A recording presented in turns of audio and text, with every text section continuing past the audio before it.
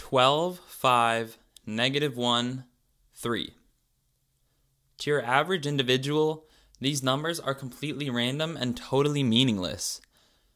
But that changes if you ask the average disc golfer. What'd you throw? Oh, I threw this Calvin Hybrid Tour Series Destroyer. Selfless plug. There you go. There you go.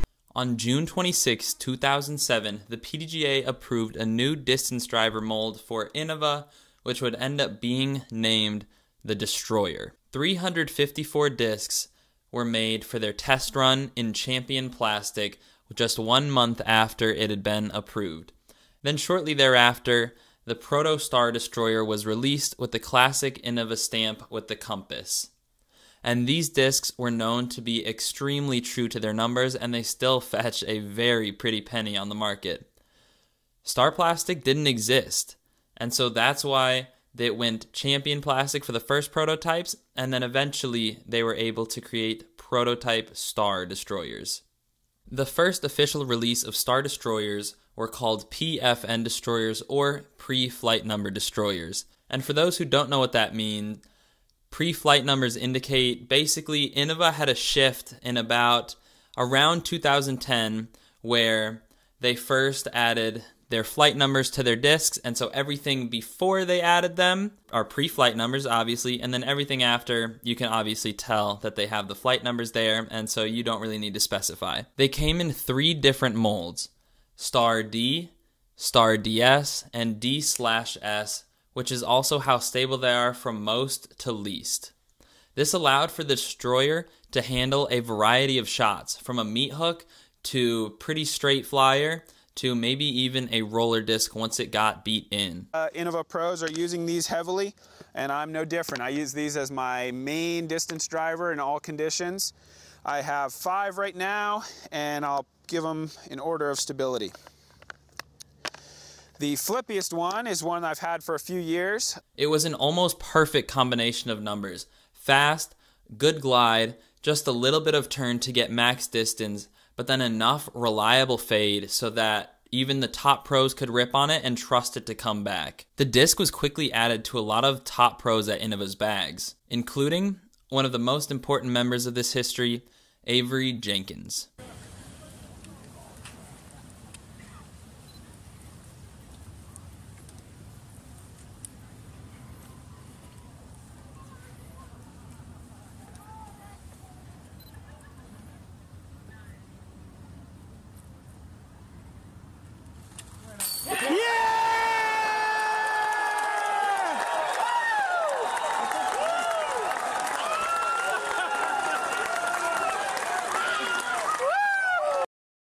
That was a clip of Avery Jenkins winning the 2009 World Championship.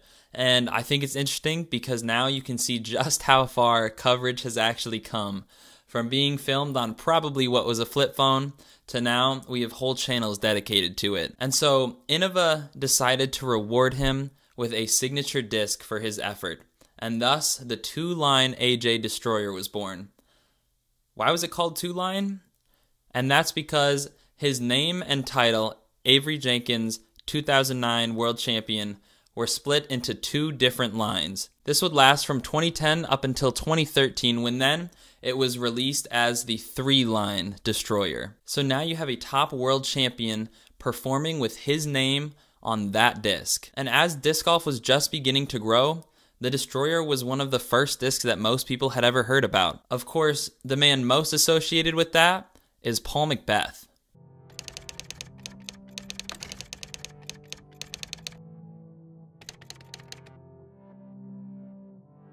My name is Paul McBeth. I'm from Huntington Beach, California. I'm a professional disc golfer and 3-time disc golf world champion.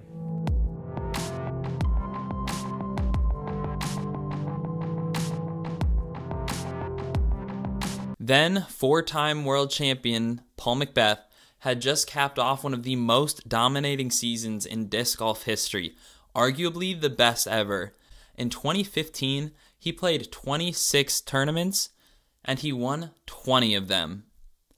Oh, and in the other 6, he never missed a podium. Avery Jenkins was slowly falling off the tour scene, and so Innova decided to change the Star Destroyer to be a Paul McBeth signature disc. So then what did Paul do? Obviously, he's still one of the, if not the, top players in the sport, and for most of that time, he was throwing Innova and he was throwing destroyers. Jomez Productions, Central Coast Disc Golf, and a handful of other production companies all started to begin growing rapidly at this point. And what did you see being thrown? You saw the Star Destroyer being thrown by Paul McBeth. And so now, Ricky Wysocki, Calvin Heimberg, basically, if you've been sponsored by Innova, it's almost a rite of passage to get your name on a Star Destroyer. And it wasn't just the fact that this disc made its way into so many top pros' bags. It was that it changed the sport entirely. Basically, every company now has a destroyer-like disc, and that's a pretty common term to hear. Just look at the Discraft Newt. Same exact numbers, and made and prototyped just 2 years after the Star Destroyer. They saw their success, and their players saw the consistency of the disc, and they wanted it in their bag. That brings us to today, where the Destroyer is still routinely one of the top-selling discs on Infinite Discs, and if you look at their top 20 discs of the week, the Star Destroyer is usually pretty high up there, and pretty consistently it takes the #1 spot. Other notable Star Destroyers include the 10-year anniversary Star Destroyer, made in 2017 to, of course, commemorate 10 years of the disc's existence. And more recently, you have the Halo Star Destroyers, which are becoming a little more common, but boy, do they still look good. And the rest is history. And before I leave, I want to talk a little bit about the Wraith, because on paper, these two discs are just about the same. The Wraith has one less speed than the Destroyer, and I actually bag a Wraith over a Destroyer. So why didn't the Wraith get all of the huge popularity as the Destroyer? And obviously the Wraith is a popular disc. It's not one that's forgotten about, but when you think disc golf, a lot of people's first thought is the Destroyer.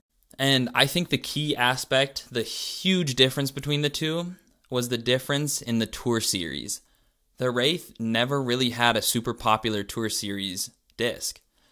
I mean, even now, you have James Conrad being one of the few Innova pros who consistently throws it at a top level.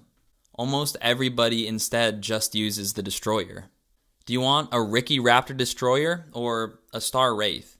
Marketing was one of the huge keys in getting the Destroyer to the place where it was and where it still is today. Looking at the Infinite discs, like most popular discs ever sold, you can see that the Destroyer is routinely sitting at the top of the charts. Thank you guys so much for watching. I hope you enjoyed, and I hope you all have a wonderful day.